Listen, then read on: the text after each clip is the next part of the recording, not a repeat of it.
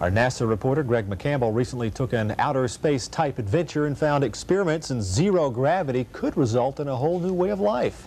Tonight, Greg joins us to talk about that and also how microgravity research is actually changing the way NASA does business. Greg? That's right. NASA says space is no longer just for astronauts.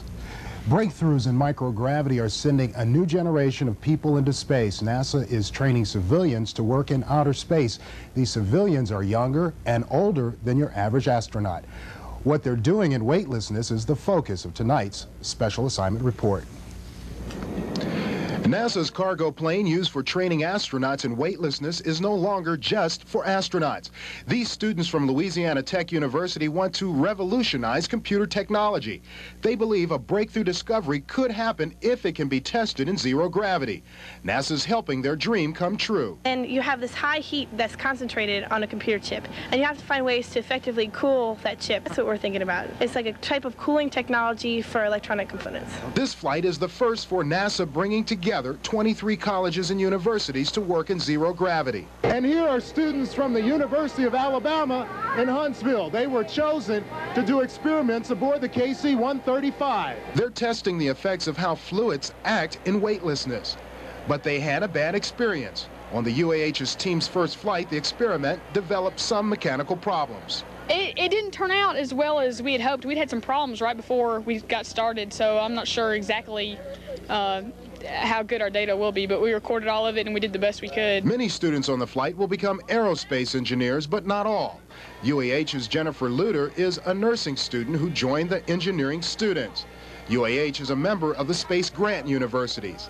That's NASA's way of opening up the space program to others. This is a taste of what it's like to be on orbit and what it's like to work for NASA.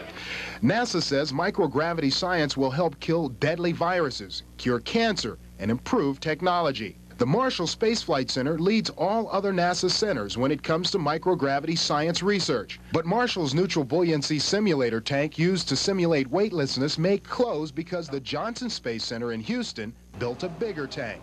The Johnson Space Center Neutral Buoyancy Laboratory is big, as most things are in Texas. But is bigger better? Can this tank put Huntsville's Neutral Buoyancy Simulator out of business? The Texas tank will be able to handle larger jobs, but some sources say work could get backlogged because more and more companies are getting into the space business. Most people think the Marshal Space Flight Center's Neutral Buoyancy Simulator is for training astronauts, but that's not exactly so. Our customers are primarily engineers and designers who have brought their hardware in here to check out the design. It's not the astronauts who do early work on hardware development. It's usually engineers and designers who put on spacesuits and test their own equipment at Marshall's Neutral Buoyancy tank.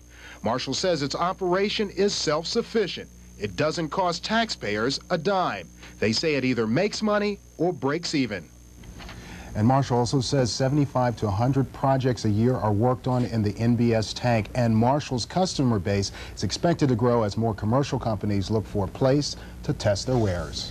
We saw, Greg, the students doing tests on the KC-135, that vomit comet as they call it. Right. Do they also get to test in this Neutral Buoyancy Simulator at Marshall? No, we just get to look out here at the Neutral Buoyancy Simulator. It's very expensive to have someone go in, put on the suit, be fitted, the whole thing. It's a long, long process that I went through. We've watched over the years so much research go on at the Neutral Buoyancy tank. I don't know if I want to know the answer to this. Since 1968. No kidding. Yeah. I don't want to know the answer, but we do have to ask it. When is it scheduled to close down? Well, officially it was scheduled to close down 6 months after they built the Johnson Center, the Neutral Buoyancy Lab out there. Okay. But they ran into some glitches, and right now it's on hold. I've been talking to Congressman Bud Kramer. He hasn't gotten a definite word on it, but we're trying to hold on to it here. I'm sure he's doing a good fight in Washington.